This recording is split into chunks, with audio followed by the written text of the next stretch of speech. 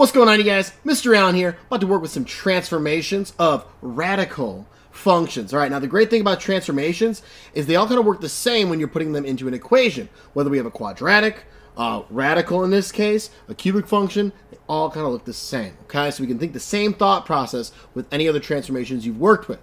So first one here, we have a vertical reflection, right? We're going to write the new function. So we'll call it g of x. How about that? Let's call it g of x. We have a vertical reflection. So that's going to be a negative located outside of the function, outside the square root. So I'm going to have negative, then a square root. We got to go to the right 4. Now on the inside, we got to think opposite. So it's not going to be x plus 4. It's going to be x minus 4. And then we have down 3, outside. Cool to think normally. We got minus 3 on the outside. And there's ways to show that. I'm not going to show that in this video as to why it's opposite on the inside of the function. Another video, okay? All right, next one, part B here.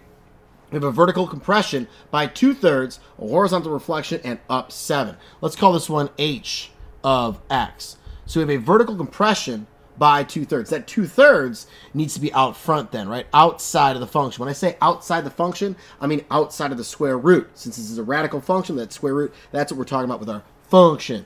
All right. Then we got a horizontal reflection. That means I'm going to have a negative x on the inside of that function. That's going to be a horizontal reflection. It's going to go this way. It could be a reflection over the y-axis would be another way of wording that. And then I got up 7, so plus 7 on the outside.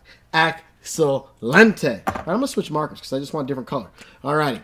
Now we got K, H, I. I'm not going to use I. J, we could do J, K, I don't know. Let's go, you know what? I'm going to go with K. Okay, so let's call it K of X. I feel like sometimes I and J look a little weird for functions. You know, even though my name is James, right? So, kind of like J, but I'm not going to use it. All right, horizontal compression by 1/4. So, 1/4, it's going to be, well, hold up. Horizontal compression, horizontal. We got to think a little differently with horizontal. All right, so if it's a horizontal compression by 1/4, the number you're actually going to see on the inside of the function is going to be reciprocal of that, which is 4. So I'm going to the square root of 4x, okay? That is a horizontal compression by 1/4. On the inside, it needs to be the reciprocal of that. We're talking compressions or stretches. Again, we could show that, but not for this video. Up 2 would be plus 2 on the outside, no big deal. And we got one more. Let's go with L of x, right? H-I-J-K-L of x equals, we got vertical stretch by a factor of 8 and a horizontal stretch by a factor of 3.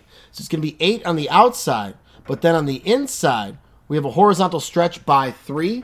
That's going to be 1/3 on the inside times x. We got to do the reciprocal of that. Woo! Dang. 4-dope problems, lots of transformations. I mean, this transformed into a fantastic video. So like and subscribe, dogs, and spread the word. Mr. Allen Math. I'm right. I'm done plugging myself. See ya.